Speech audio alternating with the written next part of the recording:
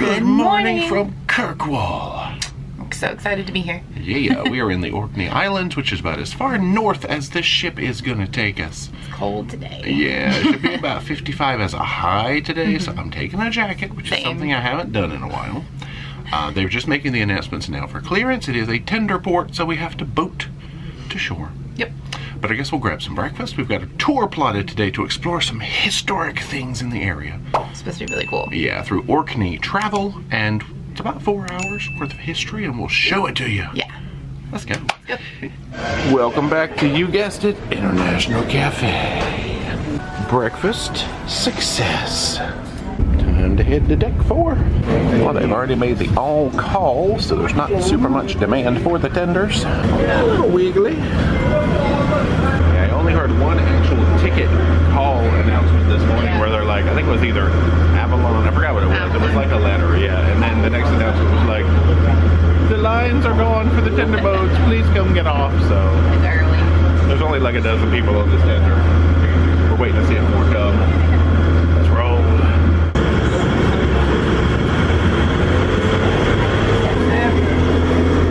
Now we climb. Well, right here at the top of the ramp appears to be the independent tour meeting area.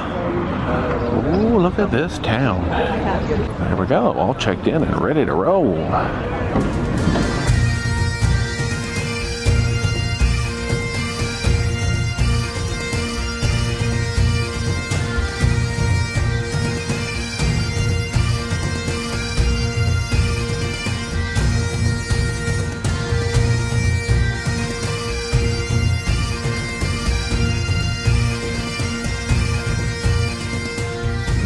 Made a little stretch your legs stop here, I guess, overlooking the Stromness area.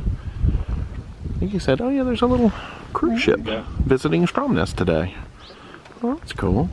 There's a lighthouse out there. So here's a little bit of heather. It's quite shrubby. Oh yeah, this brown shrubbery growing is heather. It's green pretty much around the year.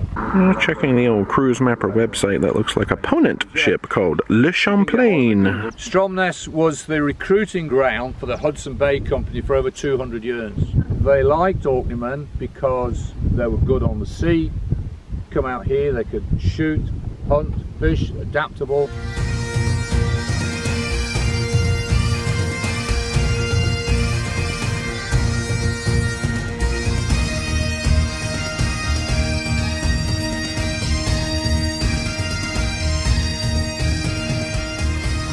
Down now to another viewpoint type area with some learning signs over there. I hear lots of birds. I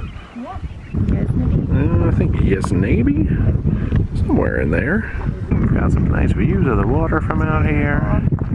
All the puffins are out at sea, so we're probably not going to see any puffins today. But oh yeah, I thought she saw one on the ride over. We are coming down here to explore some craggy rocks. We love craggy rocks. Oh, here's where they keep their D's at the craggy rocks. Hello. It's a little chilly and windy, but it's so pretty. Not sure if these are craggy rocks or rocky crags, but I like them. Oh, this cool landscape.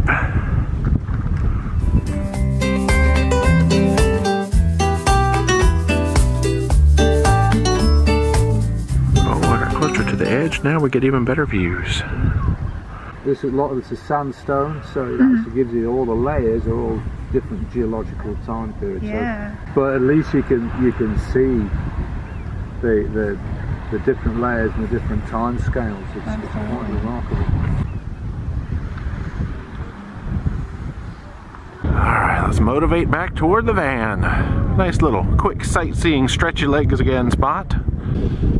Woohoo, I'm riding shotgun today, by the way. Oh yeah.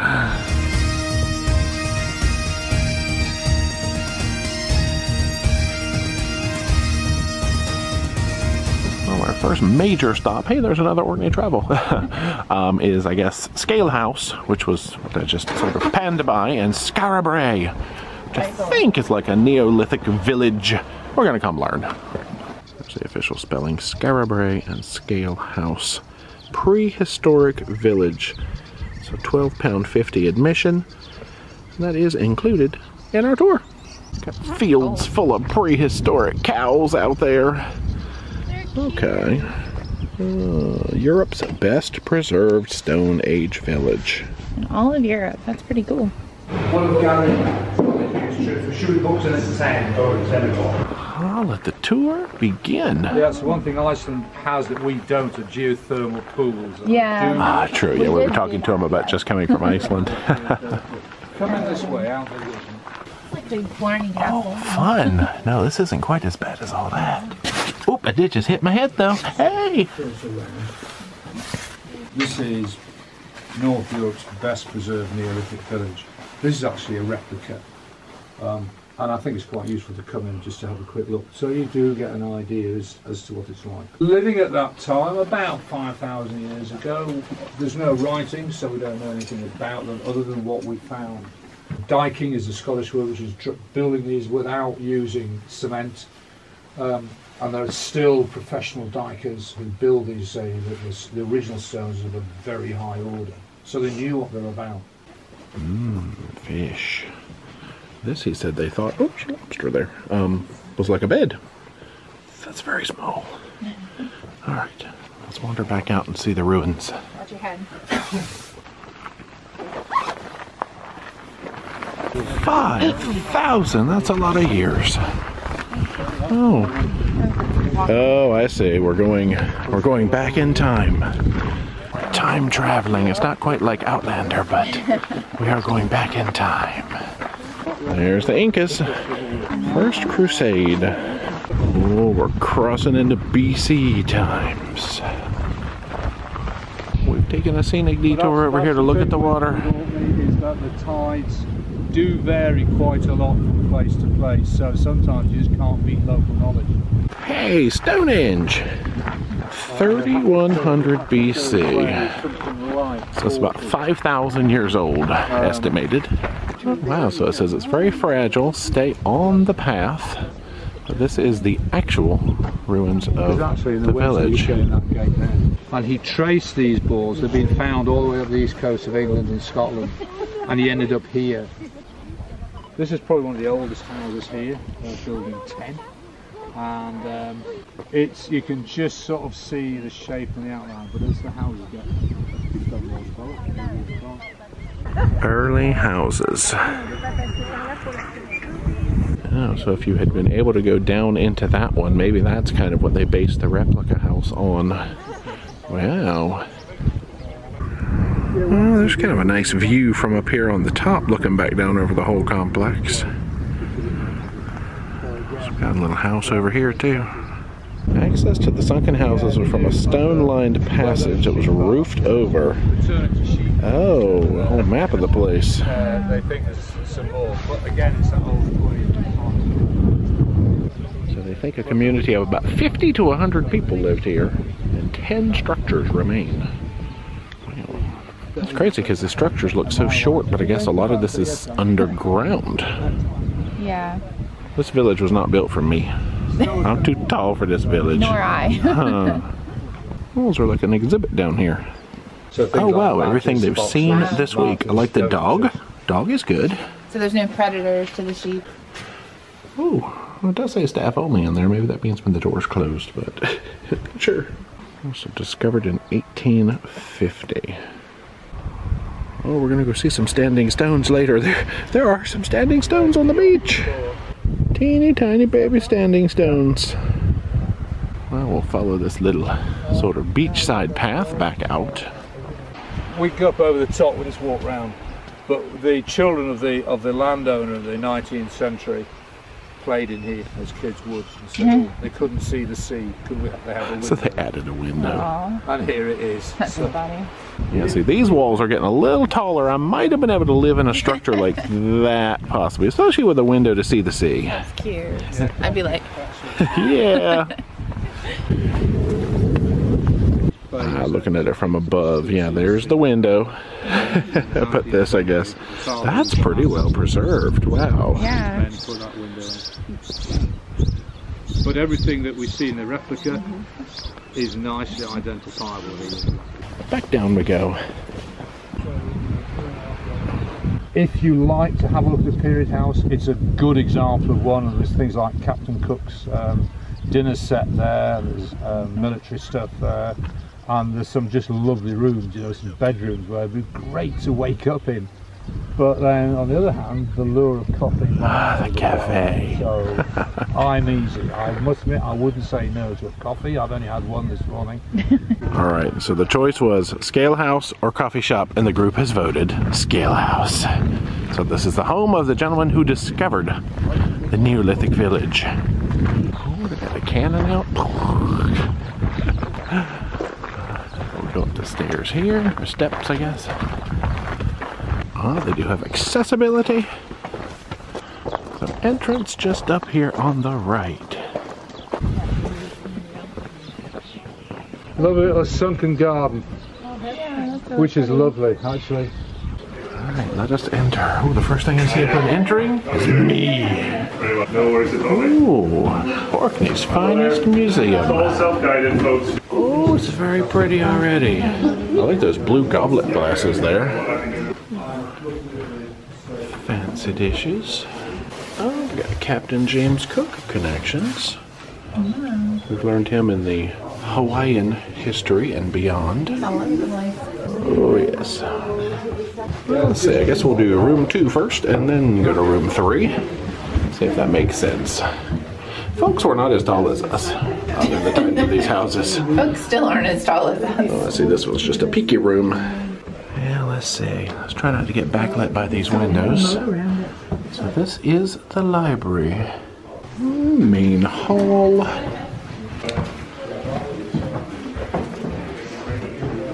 Oh, there is indeed an upstairs. Bye. The drawing room is room 4. I see, this is when you can go in. At least you can go in to a certain degree.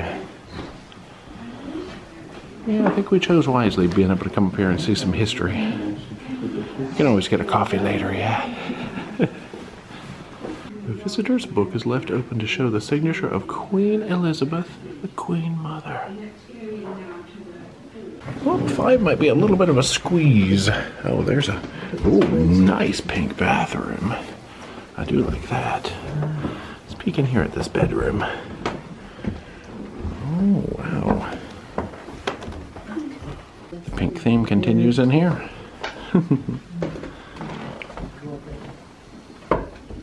6, we've got another bedroom and an exhibition room.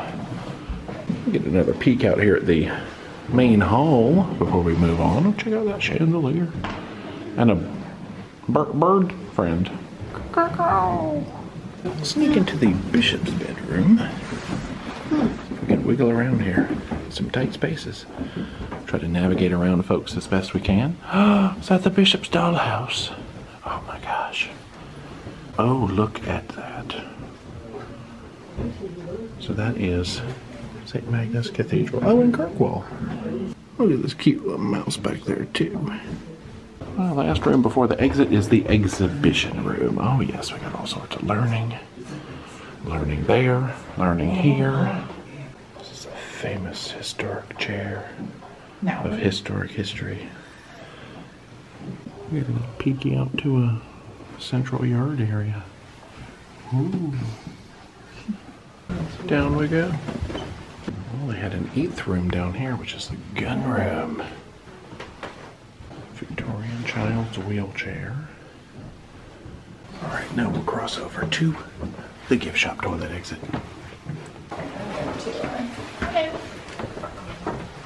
You can see back over there to the village. Cannon. Wow. Yeah, looks like the cafe has definitely gotten a little busier than when we walked through here the first time. The later in the day, the busier for sure. I'm glad we got to the village and stuff early today. Oh good, the cafe itself is not super busy. It's mostly the gift shop and the admission line.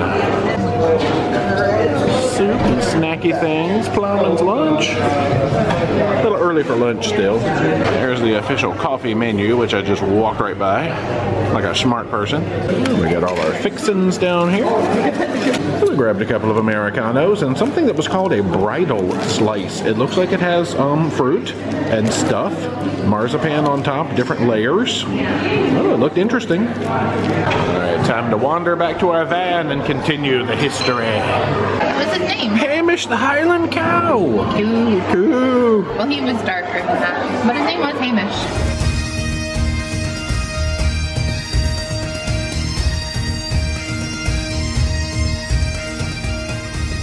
Stop here is at the Ring of Brodgar. Little map. Actually, it's quite good. It gives us a reasonable idea as to where we've come from. This is one of two types of standing Stonehenge style monuments I think that we're supposed to see on this tour. Let's look it. So down this little boardwalk across the street, I can see it in the distance. Oh, we've got a nice sort of fortified walking path here. Please keep to path. We can do that. There we've got some stones. Now this is a much larger and more spread out circular arrangement than something like, say, Stonehenge. I have a friend. You have a fly on your shoulder. He's been with you for a little while. We're buddies. So the stones came from different quarries. So maybe it was like a collaborative effort of different areas.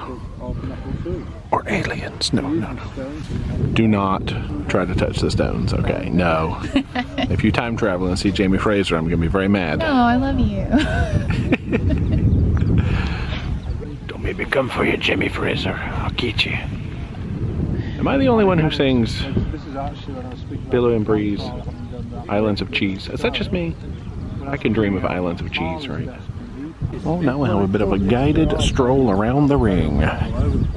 Well, we made it about a quarter of the way around the circle. That's kind of a cool angle there. A lot of stones in a row. Well, our guide is really trekking up here. We got to keep up. All right, we've kind of caught back up now, so we can do a nice little stone bask. So much stone basking. All kinds of bird noises out here. Alright, we've completed the Ring. I keep wanting to say Brodgar. Brodgar? I put the D and the G in the wrong place. I think it's Brodgar. Oh. Brodgar. There we go. On we go.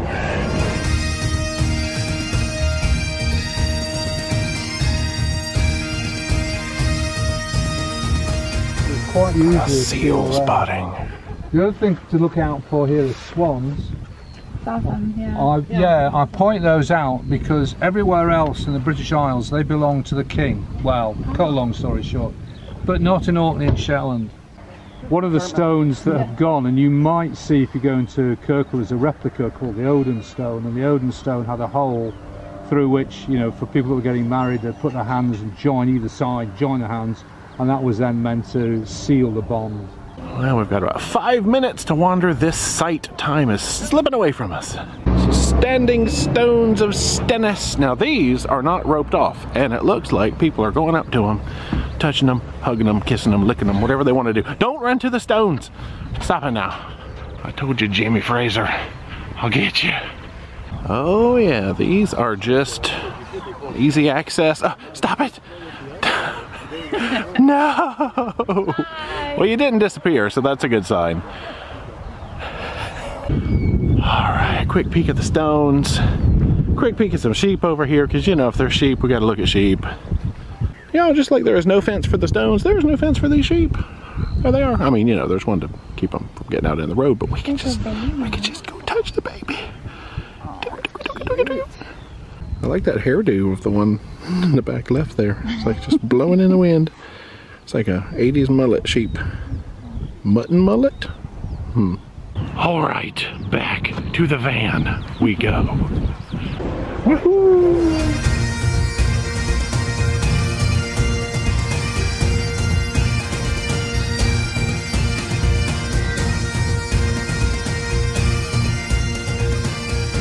Welcome back to Kirkwall. I think we're going to stay in Kirkwall. Yeah. Wander around, maybe find some food and snacks or something. The main drag is literally right there, so we'll hit the pedestrian crossing. Cathedral over here. Yes. All right, let's wander. Do it. This road was open to vehicle traffic when we came through this morning, but it looks like they have closed it now because 2 ships in port. I didn't realize Norwegian is also in port. They've docked. This will be quite the popular spot to wander around. Fish and chips? What? Orkney souvenirs. Oh, they have robots in the yard. Robots made out of... Does this had a camera? It's like cyborg vloggers. Yeah, this road just kind of curves around to the right. Aye, aye, Captain. Cute. Oh, we've reached the end of the pedestrian area, but you can still keep walking this way, obviously. Yeah, this is all the stuff that we sort of drove by earlier, because we started our tour by driving through town, which was kind of nice to see. Get a little taste of town. So this is St. Magnus Cathedral. Pretty grand. Oh, it's exactly 1 o'clock now. They are closing for a wedding, so we won't be dipping in there right now. Whoops. Yeah, we saw some folks all dressed up and looked like they were going to a wedding, so that makes sense. Visitor center. Oh, cool castle-y looking thing over there. We've come over to the side of St. Magnus's now. Ooh. I say all this is part of Bishop and Earl's palaces, it looks like. There we go. £7.50 to enter and explore here. Well, I guess we can come have a look around their grounds anyway. Oh. Well, let's come back down here to the main drag, shall we? I believe we will go ahead and have a wander back to the tenders, back to the ship. For lunch. Oh, true. There's this tree we learned about as we drove by it earlier. They put a metal rod in it to try to hold it up. Well, we have rejoined the line for the tender. Not too bad, but we got here just in front of a big coach that was unloading, so perfect timing. It's almost 2 already.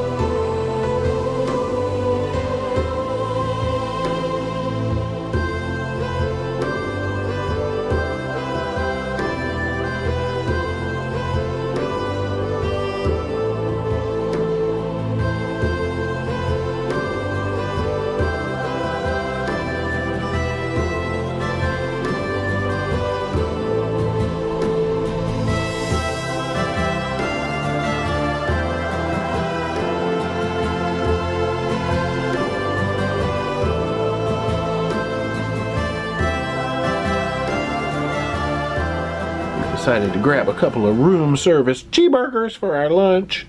And one thing we learned is that if you order canned sodas, it's a 25% discount and you do pay for them, but if you order fountain sodas, those are included with, you know, your plus packages and whatnot. So cool.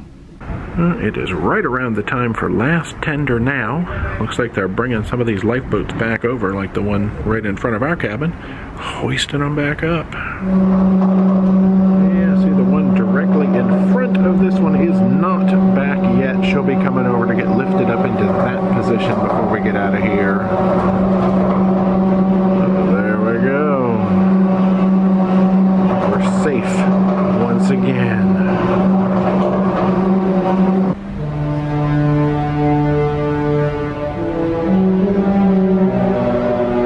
Oh, that note.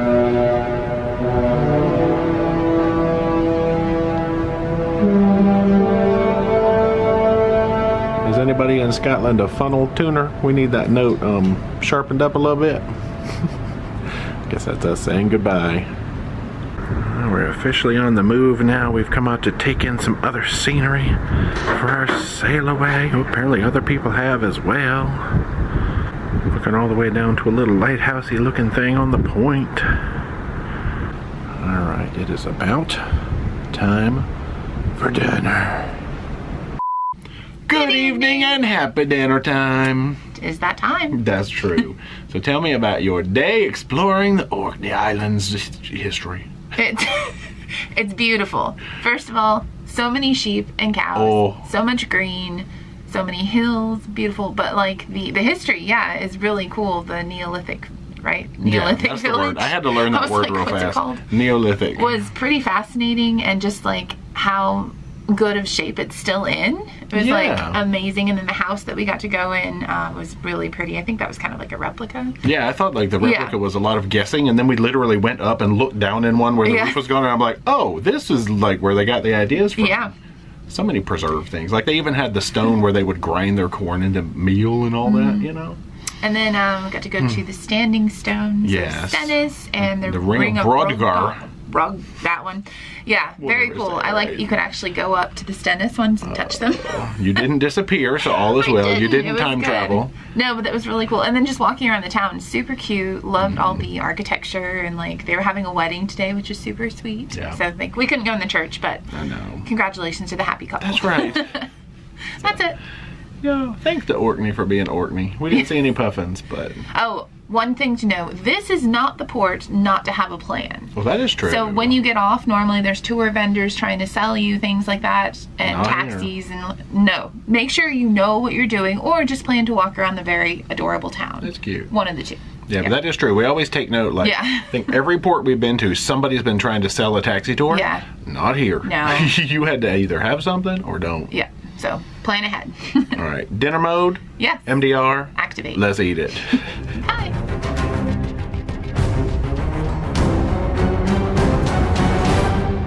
Down to 5.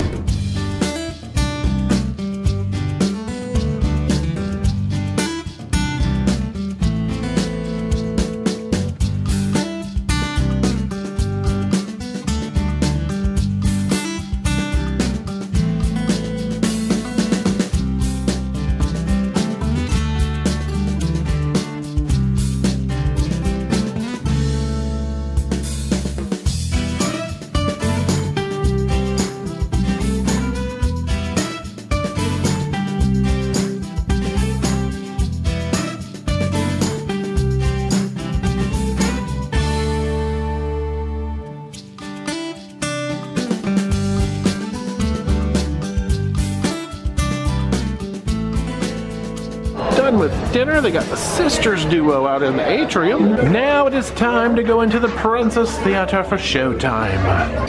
So showtime tonight is Siobhan Phillips, which is, I guess, is a comedy vocalist. Britain's Got Talent. Britain's Got Talent, comedy vocalist. But are you ready for some entertainment tonight? Oh, you are going to love this lady. The ship after her first show was just buzzing. Everyone had such a great time. She is hysterical, and you're gonna have fun whether you want to or not. I'm telling you, it's gonna be a great show. So, Regal Princess, Siobhan Phillips! Regal Princess, put your hands together for Siobhan Phillips!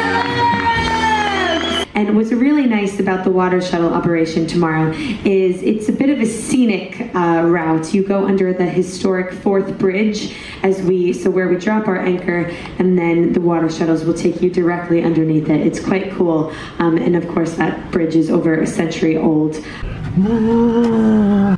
Good night. It is bedtime. It's that time. Yeah, just got back from the show. I didn't record a whole bunch of it, but anyway, we enjoyed. It was good. Let's talk about dinner. Dig into it. Did we do anything else besides play the adult arcade? We don't talk about that either. No. It was a little unkind tonight. All right, dinner it is. So MDR, obviously. Oh, look how bright that is. Whoa, y'all. You had a shrimp cocktail. I think it's the first time having it on this cruise. It's good. I wish they would not put the sauce over the tails. Oh. It makes it really hard to eat, so you have to like take a fork and then still somehow get the tail part off. That's true. It was good. Yeah, I'm just gonna keep like waving this around. Oh, I should highlight you when you're talking. Oh, there here we go. This is the new gimmick. I had the Brie parcel, they called it, and it was like a little phyllo bag with some Brie in it. And it's not creepy at all. I kind of wish it had more Brie. I want to say the Brie inside of there was the size of maybe like a large pat of butter. I really wanted some more. It was mostly phyllo. Now the cranberry stuff was delicious. French fried onions, I mean, interesting touch. Peanuts. The white sauce, and like it had peanuts in it. I'm like, there was a lot of flavor going on. Pretty good, but I want more Brie. Yeah. I'm sort of hit or miss on that. You had, let's light you up. You had a salad. I think it was supposed to be a beet salad. It did have beets in it and like grapefruit segments, cheese, all sorts of stuff. It wasn't like heavily beets, but it was delicious together with the balsamic dressing. Okay, whew, light me up again. I had a soup, London yellow split pea soup, in fact. And it was pretty good. It had like ham hocks in it. It wasn't a ton of flavor, but I always enjoy a nice split pea soup, so very simple. I approve. Yep. You had a pork chop. It was good.